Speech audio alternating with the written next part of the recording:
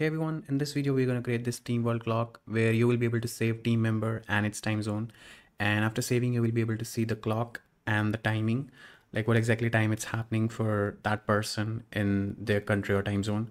So it's a really cool project, and we're going to create this project using Cursor V0.dev and Cursor Composer feature. So yeah, this is a small demo. Let's see the demo first. So you will be able to save the team member. Let's say I'm adding Dan and he lives in, let's say, Tokyo. After adding a team member, you can see in Tokyo currently 3:58 a.m. is happening.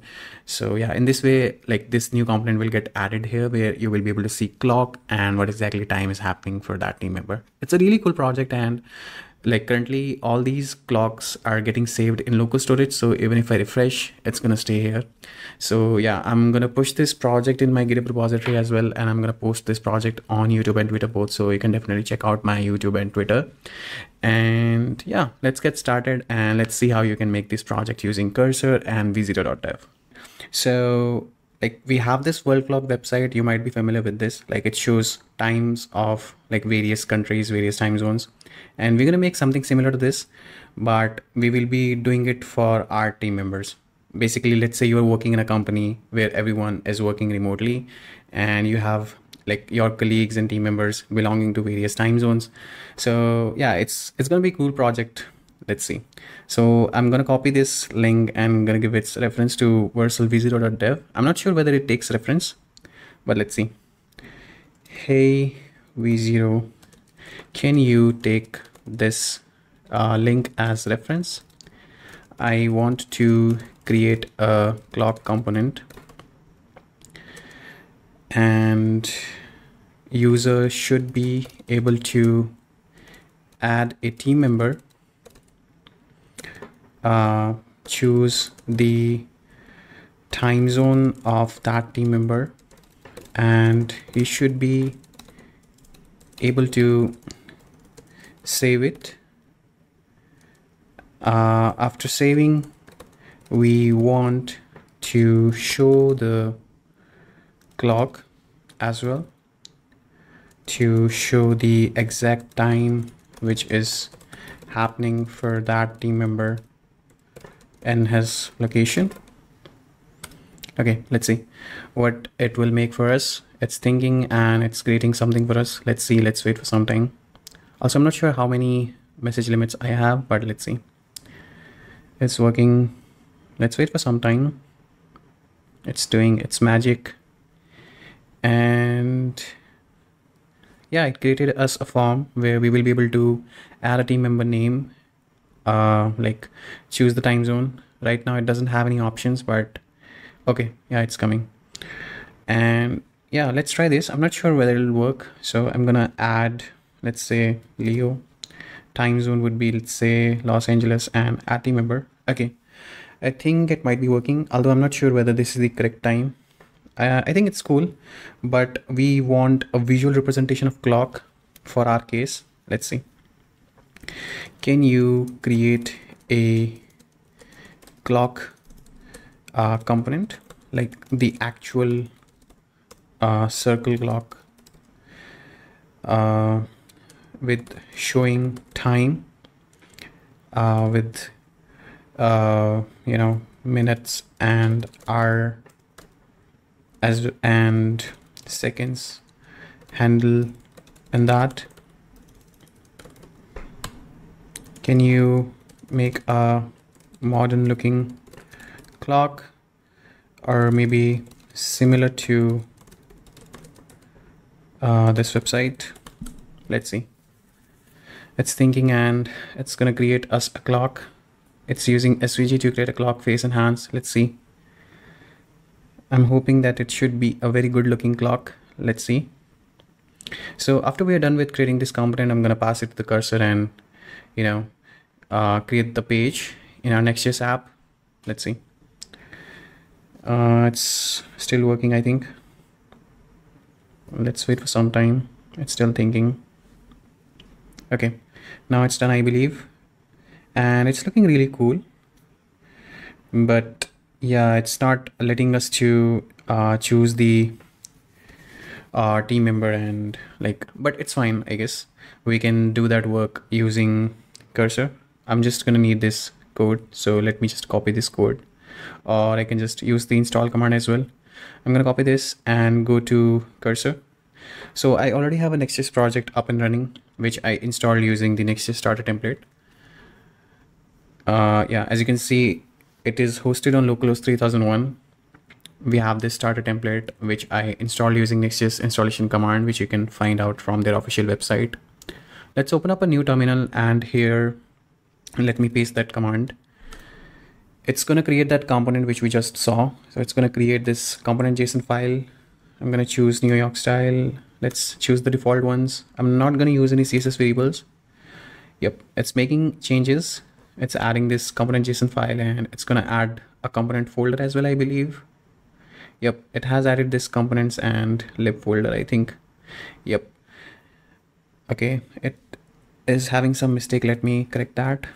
Okay, cool. So yeah, I think we have some errors. No overload matches this call. Okay, we're gonna solve this later using Cursor. Let's see. And yeah, let's try Cursor now. I'm gonna give it some instructions.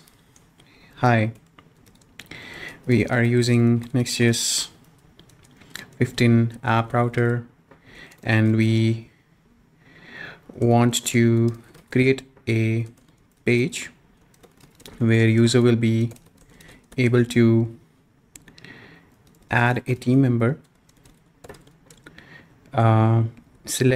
choose time zone for that team member. He should be able to save this, and after save, we want to show the clock with the exact time which is happening for that team member.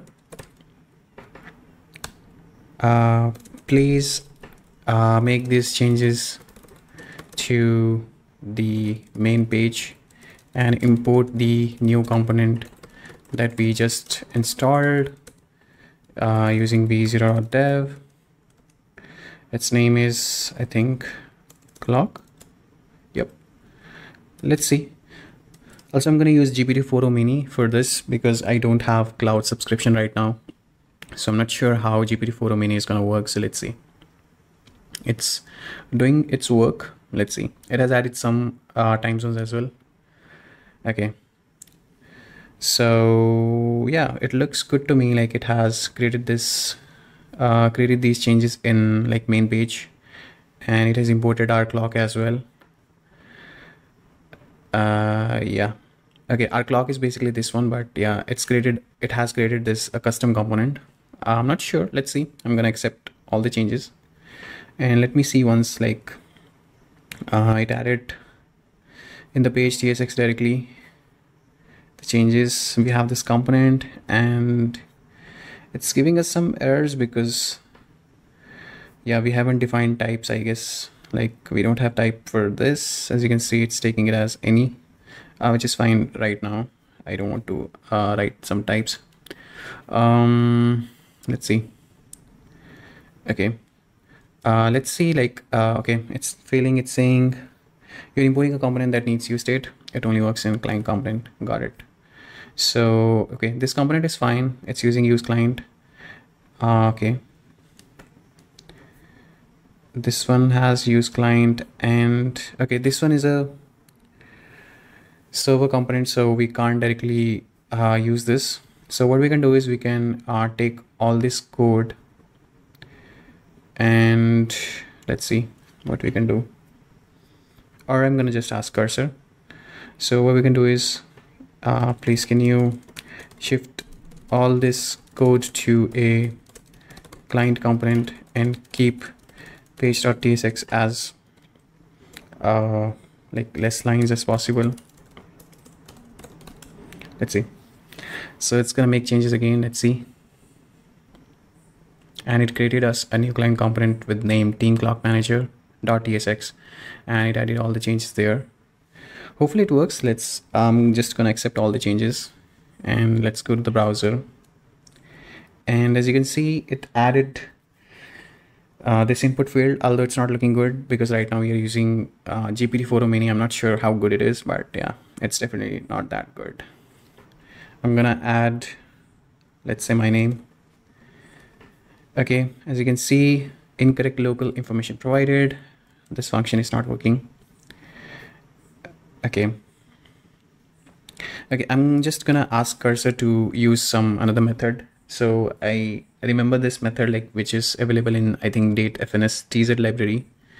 Can you use to zone time function instead, which comes from date fns tz library, I believe, for showing the time. Let's see. So it's gonna make these changes, and let's see. Although I'm not sure whether we need to install date fnstz. I think it's available by default. So let's see. Although it's still saying to install, like, I don't remember the exact library. I think, let's see. Yep, it's saying cannot find module. Okay, let me check online. Like, I don't remember date fnstz. Is this the library? Okay, I guess we need to install it. So let me copy the command and paste it, and it installed the command. And yep, we're going to use to zone time. Let's see if it works or not. I'm going to go to Chrome back. I'm going to refresh it, and let's see. Yatharth, time zone, New York. And as you can see, it's giving us a clock, although I'm not sure whether it is the right time in the New York. Okay, let's check. So in the New York, currently it's 2:05, and it's also showing 2:05, which is cool. Okay, now we're gonna do only one thing. Like, we're gonna improve its design. Like, it is looking really bad right now. So let's see. I'm gonna ask Cursor, hey, it works fine. Can you do some improvements? First, use Tailwind CSS a lot and improve the form fields, and keep everything in a flex call with good spacing and good padding. Once user saves, the form show the clock, and also save this information somewhere, maybe in local storage, and create a new page with modern look to show all the team members which we saved along with their clocks, and obviously timing. Let's see what it does. So it's generating some code. Hopefully it works fine. Like, in the past I've used Claude a lot and it works really good. Right now I'm using GPT-4o mini with Cursor Composer feature. I'm not sure how good it is, but let's see. After this also, I'm gonna add some more time zones. But yeah, you can add as many time zones you want. But this is just for the sample purpose, like how you can create something using Cursor and V0.dev in a few minutes. So let's see.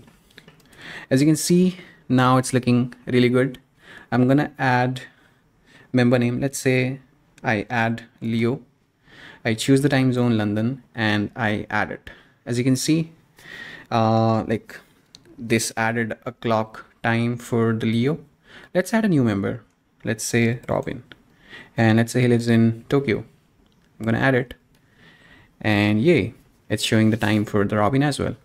I'm not sure whether this time is right. Let's see. So for Tokyo, we have 3:08. It's right.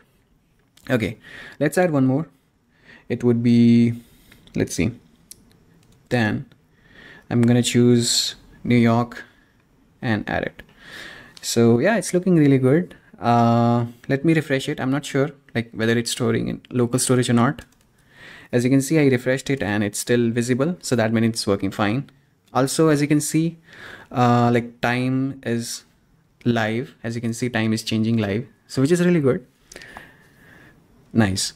Now what I'm gonna do is improve the design of this a little bit. So I'm gonna ask Cursor to do that. It looks really good. Can you improve the design of saved team members and clock. It's not looking good. Can you make it good looking and modern with proper spacing? And also, can you resize the clock more so that it looks good? Let's see. It's going to generate some code, and let's see how it's going to look now. And this is the final piece. And yeah, I'm also going to push this code in the GitHub repository, so you can always like fork this repository, clone it, and make the changes. You can even contribute on this project. And yeah, I'm going to share this on Twitter as well and my YouTube channel as well. So if you are interested, you can definitely check out my YouTube as well.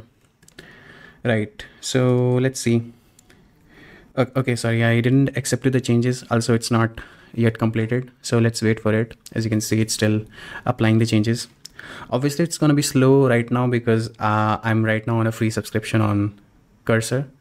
But yeah, you can definitely buy its subscription. It's really worth it. Right now, I'm like on a free subscription, so it's working a little slow.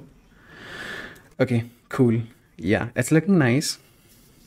As you can see, the team member name is coming at the top, and below it's showing the time. It's really looking good. We have a time zone, we have a time. It's looking really good. Let's add one more team member. But before that, let's add some more time zones. So I'm gonna add Cursor. Sorry, I'm gonna ask Cursor to do that. Can you add at least 10 to 15 time zones in the select option list? Okay, great. So this is the final piece that we're going to do, and after that we're going to wrap up this video. And I hope you learned something from this video, like how you can utilize Cursor and make something really cool. So yeah, it was definitely a fun making this video, and I hope you can also make something really cool like this by utilizing Cursor and V0.dev. And in future, I'm going to make like, you know, similar projects and similar videos like this, which will be very helpful for like learning purposes. So yeah. As you can see, it has added like all these time zones, which is really good. So I'm going to just accept all these changes once it's done, and let's see how it looks. Okay, I'm going to accept all the changes, and let's see. So I'm going to add one more team member. Let's say his name is Pierre, and its time zone is, let's say Shanghai. Okay.